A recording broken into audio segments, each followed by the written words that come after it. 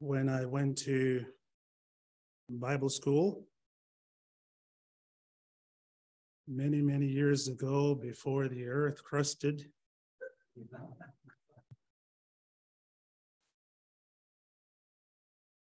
We had a worship colloquium that we participated in. The colloquium is a kind of a mini course with a specific academic assignment to meet a particular requirement. And this particular worship colloquium called upon us, in people in my class, there's about 14 of us, to pick weekends, Sundays, and go downtown Denver, Colorado, and visit these various churches, a Catholic church, an Eastern Orthodox church, a Jewish synagogue, an Episcopalian church. And we had fun going to all of these churches.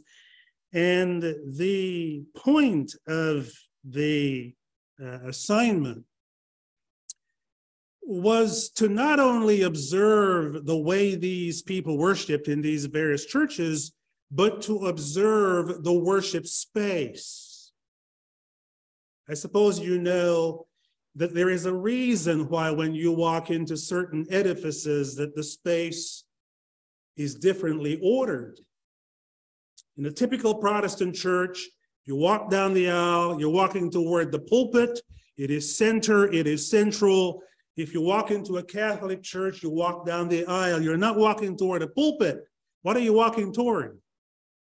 A table, not a pulpit. Why? Because in the Catholic Mass, the sacrament is central, not the pulpit. That's why in an Episcopalian church, in a Presbyterian church, they have multiple pulpits. And the ultimate pulpit is the high pulpit, which towers over the congregation, where only certain people speak from. And worship space says a lot about what people think about God and about worship. And that is precisely what the colloquium was intending to teach us as students. For instance, when you go to the Mass and you see the priest standing there in his gaudy robe, and he's doing that thing with the chalice and with the smoke coming out of it. And you can look at that and you can make all kinds of conclusions about it, and you can think certain things, perhaps negative about that, until you realize what they're actually saying, what they're doing is, the conviction is, and this is not limited to Catholicism, John Calvin taught this, that worship is supposed to involve all five senses, including the sense of smell. And so when the priest is doing that thing, he is getting the scent, he's putting in that sweet smell, the aroma. And by the way, they're not making this up. They get that right out of where? Out of the Old Testament, out of the tabernacle. God instructed Aaron and Moses about getting that smell, because worship is to involve all five senses. So my point simply is, and I'm belaboring the point, but I'm simply trying to say that different worship styles, and even the way the church is laid out, the way the walls are, everything in the church says something about how the people think about God. Now, the particular assignment in this colloquium says basically that our view of God informs the way we worship. Our view of God informs the way we worship. And we know that that is true. A.W. Tozer, in his book, The Knowledge of the Holy, Tozer says that what we think about God is the most important thing about us. Tozer says that no religion, no culture, no civilization has ever risen above what it believes about God. Why? Tozer concludes, he says, because we are drawn by a natural law of the soul toward our mental image of God. That is very true. But beyond the fact that our view of God informs our worship, I discovered a new twist to that, a new truth to that, and I owe this to Skye Jethani. I read his devotionals every morning, and Skye is a very astute, thought Christian. And here recently, he's been doing a series where he's been talking about worship, which motivates my message today.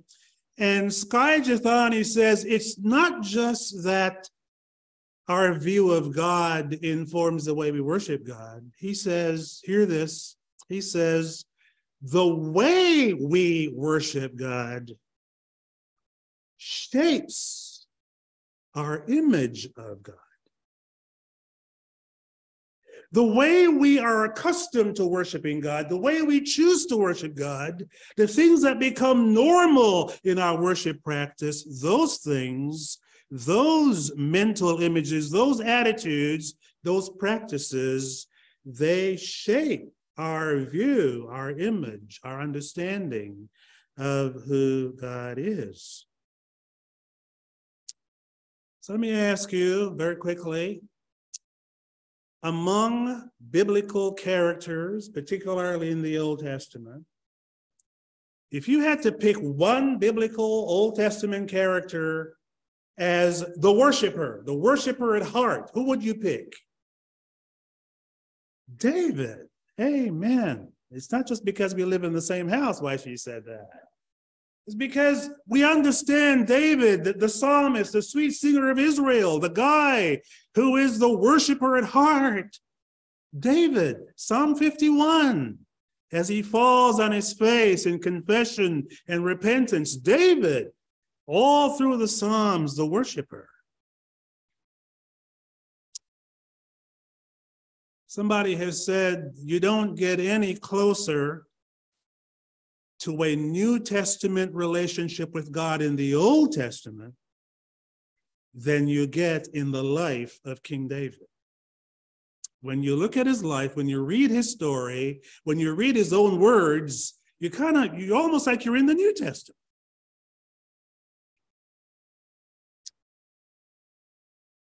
And yet we find a very unusual story about David in the Bible. If you have your Bible, and if you care to, would you turn to 2 Samuel chapter 6? We're gonna linger there for just a few moments. 2 Samuel chapter 6.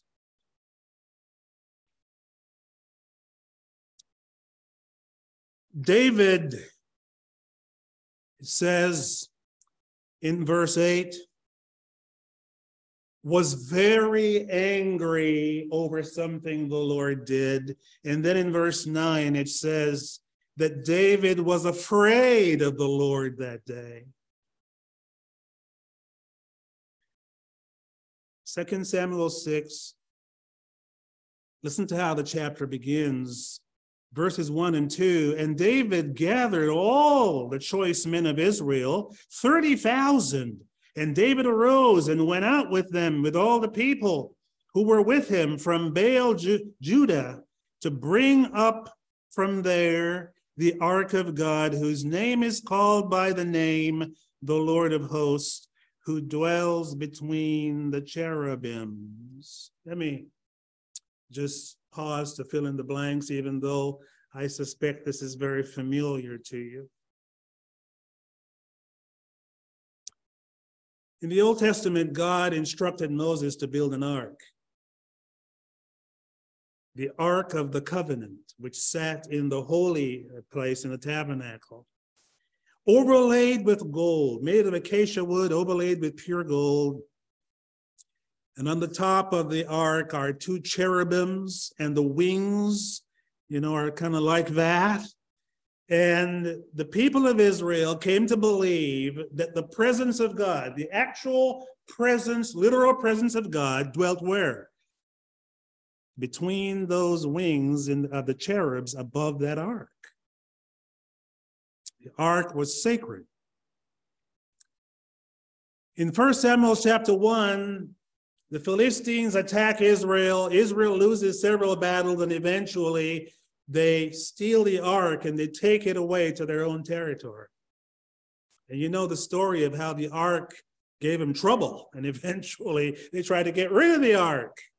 And for years, the ark had been sitting over someplace in Obed-Edom's place, and now David is king, and David wants to bring the ark back to Jerusalem, to the place where the ark is supposed to be. And so he builds a cart to put the ark on. And you know, you're not supposed to carry the ark on a cart. You're not supposed to touch the ark. It is sacred. It is holy. But he puts the ark on a cart. Uzzah and another guy are leading the oxen carrying the ark. And the oxen stumbles along the way. Uzzah is afraid the ark might fall on the ground. This is holy. It's not supposed to fall on the ground. And he puts out his hand to stop the ark from falling. And God struck him dead. And David loses it. He's angry. David, the man after God's own heart, doesn't have God's heart in this moment. David, the worshiper at heart, isn't worshiping in this moment. He is miffed. He's miffed. David says, God, you know that Uzzah, my servant, he did this innocently. He did this instinctively. He did this with good intention, and you kill him? Really? Really?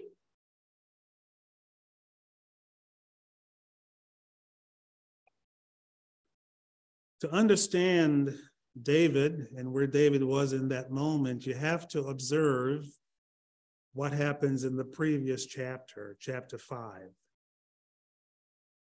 We don't have time to scrutinize chapter 5, so let me just give you quickly the three things that happen in chapter 5. When you have time tonight, tomorrow, in your spirit time, in your devotional time, read 2 Samuel 5 and then chapter 6.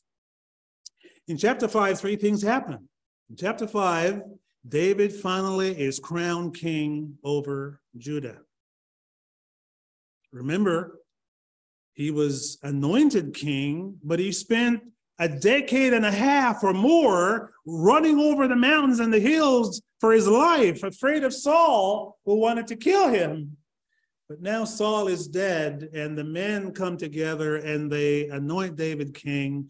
And so finally, the battle with Saul is over and David is king. That's the first thing. Secondly, David conquers Jerusalem.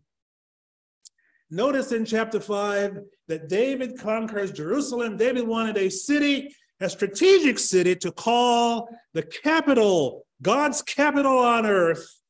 And he conquers Jerusalem. He conquers the Jebusites. And there is a psalm where he writes about this. I think it's Psalm 68. Conquers Jerusalem. That's the second thing that happens. And thirdly, the third thing that happens is that David finally and fully defeats the Philistines. God's people had many enemy nations, but their chief enemy was the Philistines. And the Philistines made a habit of attacking Israel, and now David rose up and finally hit them so hard, it was over. So here is conquest. He's crowned king. He sets up the capital city. He gets rid of the enemy. God is on his side. God is his battle axe. Chapter 5. David has just encountered victory over his enemies. God is good all the time. We are blessed and highly favored. That's the way we say it. This is chapter 5 is the blessed and highly favored chapter. Chapter 5 is the God is good all the time chapter.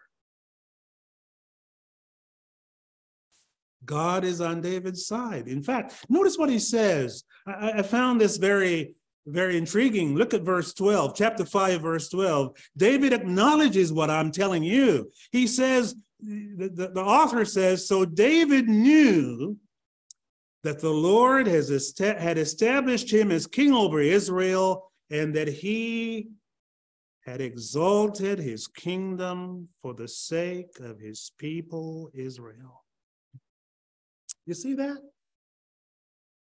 David had a sense of confidence, a sense of victory, a sense of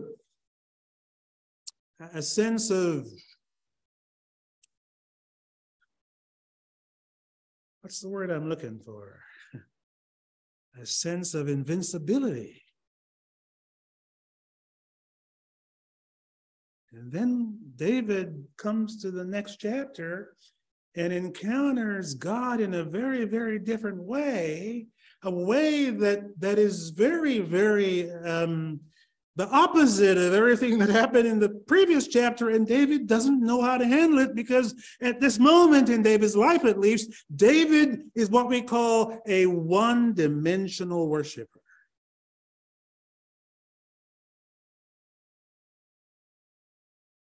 In 2 Samuel 6, David encounters a dimension of God that was very different from what he'd experienced before in chapter 5. It was very unsettling. In chapter 5, David encountered the God who fought his battles. In chapter 6, David encountered the God whose wrath took his friend. And David is angry, and David was afraid of the Lord that day. A couple basic worship principles that you've heard before, but just it's good to hear them again. Number one, we were created for worship. Can we say that together? We were created for worship. That's very true. God, when he made us, he created us so that we would worship him.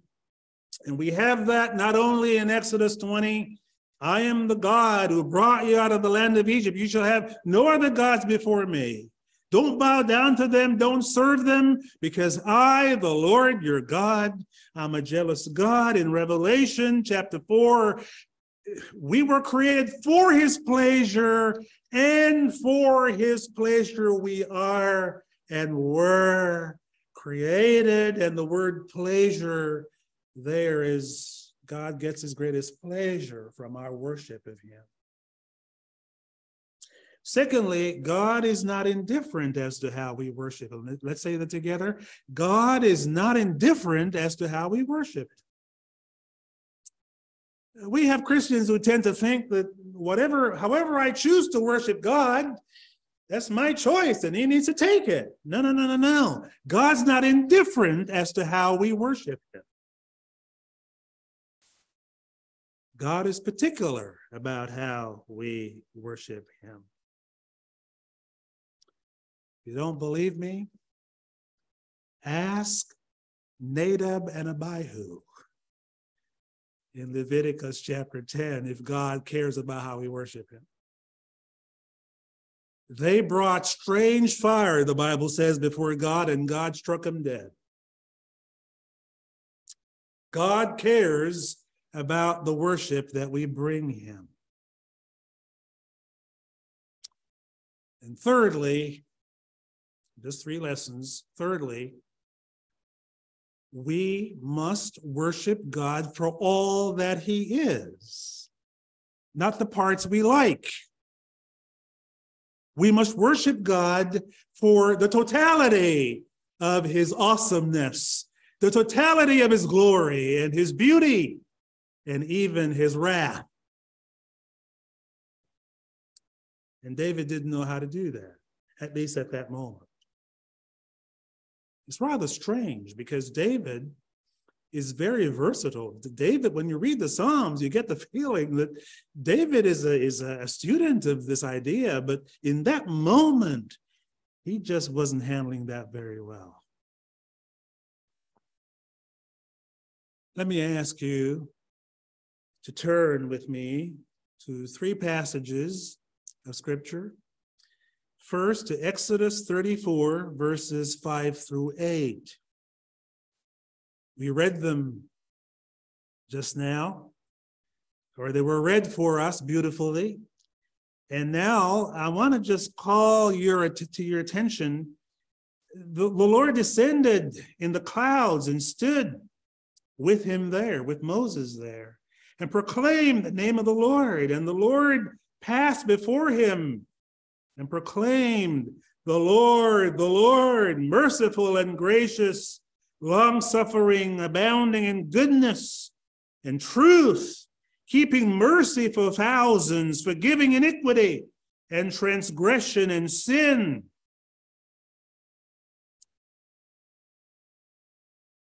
By no means clearing the guilty, visiting the iniquity of the fathers upon the children to the 3rd and 4th generation. In this passage in Exodus 34, Yahweh proclaims his name to Moses. And in his name, in fact, we should say in his names, multiple names, he reveals the multi-dimensional nature of his being. He's the God of goodness. He's the God of mercy. He's the God of truth. He's the God of compassion, full of compassion. But he's also the God who will not spare iniquity. He's the God who will punish sin. He's the God, he's both. He's both. Moses sees the character and the nature of God and falls on his face in worship. We can say amen to that. Let me ask you to turn to another passage very quickly. Hebrews 12, 28 through and 29. The author of Hebrews is finishing up a section where he is talking about Jesus. He begins this chapter by saying, since we're surrounded by so great a cloud of witnesses, let us run with endurance the race set before us, looking unto Jesus, the author and the finisher of our faith. And he goes into a lot of details throughout this chapter. And now at the very end, verse 28, therefore, since we are receiving a kingdom which cannot be shaken, in the previous verses, the author says that if you think you've seen the shaking of the earth, you haven't seen anything yet, because God is yet going to shake the earth in a way that only those things that cannot be shaken will remain. And so now he says, since we are receiving a kingdom that cannot be shaken, let us have what? Grace, by which we may serve God how? Not the way we want to, not just whatever, that we may serve him acceptably. And acceptably means with reverence and godly fear. Godly fear. And the reason we must do that, the reason we're reminded of this is because what? God is a consuming fire. In this passage, we're reminded that God is a God of wrath. And we need to remind ourselves from time to time that this passage, this is in the New Testament. Because our tendency as New Covenant Christians is to divide everything. And we have the Old Testament God who's a God of wrath, and the New Testament God who's a God of love. And there the twain shall meet. But we're reminded in Acts chapter 5 how Ananias and Sapphira lied to the Holy Spirit and God struck him dead. That's in the New Testament. That God is a God of wrath. That God is a God of justice. That God is a God who eventually is going to come back to earth in the person of his son Jesus and ride on a horse, conquering unto conquer, and he'll eventually turn everything back over to the Father. And it is a wonderful, wonderful thing to be on the right side of grace as we think about all of this. But one more passage I want to show you. John chapter 4. John chapter 4. This is very familiar. This is the story of the woman at the well of Samaria. This is the one place in the Bible where a prescription for worship, a definition of true worship is given. No place else. And it's wonderful because it's given by Jesus. John 4, 23 and 24, we all know it. Jesus is speaking to the woman at the well. He's just revealed to her her past, her background, the husband she had who was really not her husband, and the 5 other husbands she had had before, and she's shocked. She can't believe he knows all this about her. And so she tries to change the subject. Let's talk theology, Jesus. It's the automatic reflex when we're not comfortable with where the Spirit of God is taking us. Let's get past this spiritual conviction and just talk doctrine. Your people say we ought to worship in this mountain, and my people say that mountain. Okay, Jesus, which mountain is it?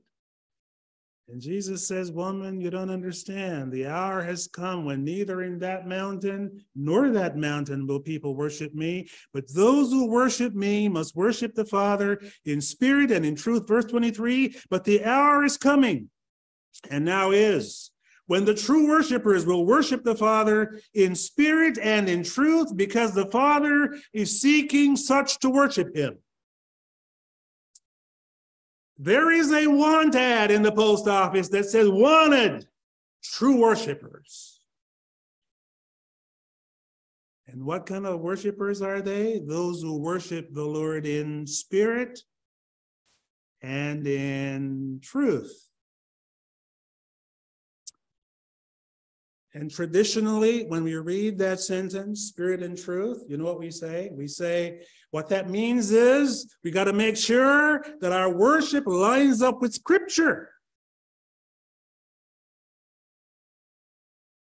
That we worship in the Spirit meaning that we're spiritual people and that we worship, our worship is spiritual worship, and that our worship is not just spiritual, but that it lines up with the truth of God's word. And nothing's wrong with that.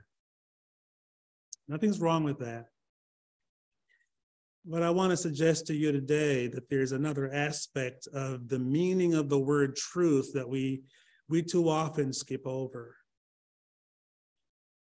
That when Jesus said that, when he said to the woman, those who worship me must worship me in spirit and in truth, that he possibly wasn't talking about the Bible.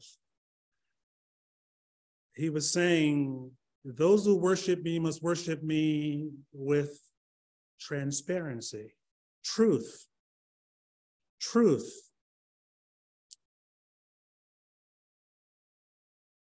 Transparency.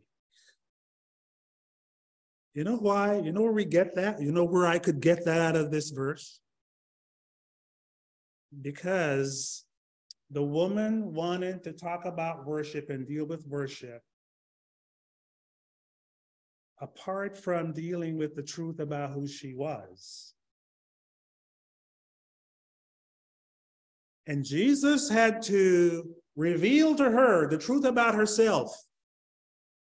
You remember what the woman said when she ran to the village, leaving her water jar. She ran to the village to call all her neighbors. What did she say? Come see a man who did what? Who has told me everything about myself. Ain't nobody can do that except that guy. Those who worship me must worship me in the truth about who we are, because we can't pretend to God. There's no use going to God with our platitudes and with our sanctimoniousness and with our pretending and convincing God that we're okay. God's beyond that. Those who worship me must come to me in the truth about yourself. And the truth about ourselves is what a lot of us don't like to get to. Come see a man who has told me everything about myself. I am now going to worship God with transparency. And this is where we come to the to the subject, of one-dimensional worship. And this is where we are being invited to get beyond one-dimensional worship. And let me tell you, if you do, here's what's on the other side of one-dimensional worship. Beyond one-dimensional worship are many things, but I'm going to offer two today. Beyond one-dimensional worship, number one is the freedom from the pressure to drum up optimism. I listened to a podcast yesterday from Christianity Today magazine. They have a Christianity Daily Briefing. They release a podcast, and the one yesterday was entitled "The Case for Hope in a Year of Despair." And they talked about all the mass shootings and all of the trauma that our culture, our society is going through. And the question was, how do we move? How do we hope in the middle of all of this? And the subtitle to the podcast was "How to Move Past Christian Platitudes and How to Move Past Christian Platitudes and Flimsy One-Liners." I couldn't see that word. Flimsy one-liners to a robust faith in something greater than our present circumstances. And the gal who leads the podcast, her name is Morgan Lee, and she was in tears through most of that discussion. She says, she was talking about the shooting in Colorado Springs 2 weeks ago and the shooting since at the Walmart. And she says, people have no idea how this is affecting some people emotionally. And her interview was with a lady, interesting name. Her name, Professor Carmen Imes. Carmen Imes, I-M-E-S, Carmen Joy Imes. And she's a professor and a wonderful, wonderful lady. And the questions were posed to her, and she did a wonderful job of speaking into this. Why should we hope? And she says we should hope because our faith is not rooted in our emotional selves or in our optimism, but rather in the character of God, in the character of a God who created this world good and who has promised to be faithful. Listen to what our faith is not rooted in our optimism. A lot of us feel like we have to be optimistic for God. Otherwise, he might look bad. God doesn't need your optimism. God doesn't need your blessed and highly favored. God's not propped up by the things you say. God is God, all by himself. This takes the pressure off of me trying to drum up optimism all the time. Our hope is not grounded in how optimistic we feel. Our hope is grounded in a God who is bigger than ourselves and bigger than our circumstances. Carmen Joy Ein says, we are never going to find hope by pasting a smile on our face in order to cheer things up a little, which is what we tend to do. On the other side, beyond one-dimensional worship where God is only one way, the way you like, he's always giving you victory. He's always answering your prayers, so you can say God is good all the time. Beyond that, you will come to discover the freedom from feeling like you have to be optimistic for God all the time. And then secondly, number two, you will discover the blessing of knowing and trusting a God that we don't always understand. That was David's problem. He couldn't understand how God could have killed Uzzah. I'm thinking of the story of Dr. D.A. Carson. D.A. Carson is a renowned professor at the Evangelical Divinity School in Dearborn, Michigan, Illinois.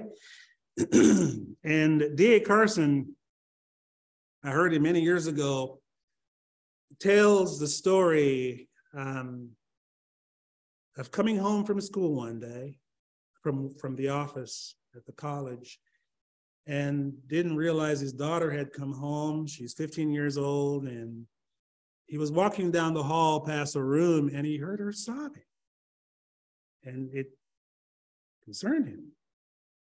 And what he knew is that she had lost her best friend. Her best friend in school had just died of leukemia. And he and his wife thought, well, she's handling it very well. But when he heard the cry in her room, he immediately figured, oh my goodness, something.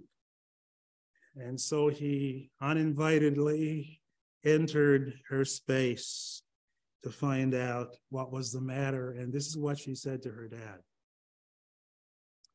She said, Daddy, God could have saved my best friend, but he didn't, and I hate him.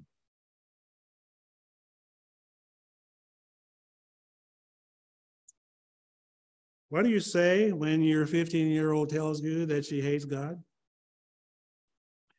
For some Christians, it's a rebuke. How dare you say you hate God? But Dr. Carson was a trained theologian, and he was capable. He knew how to handle this. And so instead, he said to his daughter, he said, honey, thank you for sharing how you feel with me. And thank you for being honest with God. Because actually, God knows everything, and there's nothing we can hide from him. But honey, before you write God off, I just have a question for you. Okay? Here's a question. What kind of God do you want? Do you want a God who, even though he is all-powerful and sovereign and almighty, is a bit like the genie in Aladdin's lamp? Always at the instantaneous command of whoever holds the lamp, and whatever their wish is. By the way, dear, you realize, don't you, that in that case, the person who holds the lamp is actually God, not God. The person who holds the lamp is really God. Do you really want a God who you can command at your whim every time you have a prayer or the way you want a prayer to turn out? If you had a God like that, would you really feel confident in God? Because he obeys you? Because he answers all your prayers the way you think he should? Or do you believe in the God of the Bible, the God who sometimes holds things from us, the God who reveals himself, but the God who has a part of himself that we cannot know, who from time to time doesn't give us a reason for the things that he does, which is what makes him God.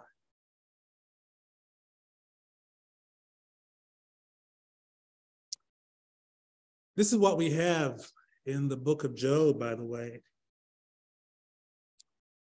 In Job 3, Job cursed the day he was born. And one of the things that Carmen Joy Imes said yesterday, she said, we come to the end of Job where God confronts Job, and we kind of see that as a rebuke, like, God is saying, who do you think you are? Let me throw some questions at you. But really, when we come to think about it, God didn't rebuke Job. God really invites Job. God really receives Job's questions.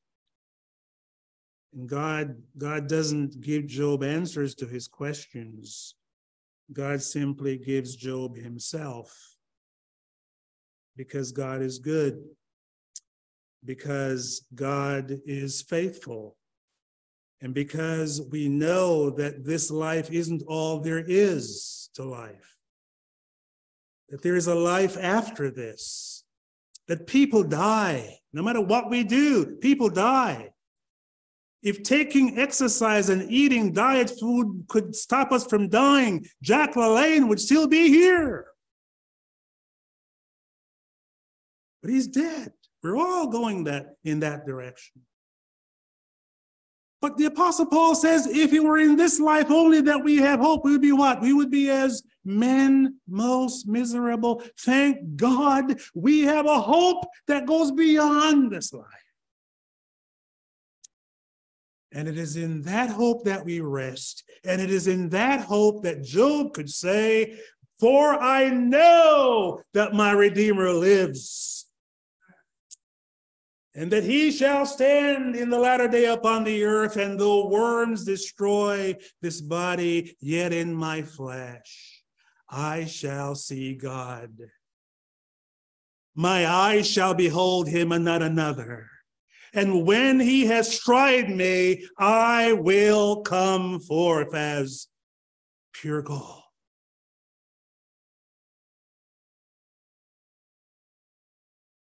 Yes. We must worship God for all that he is.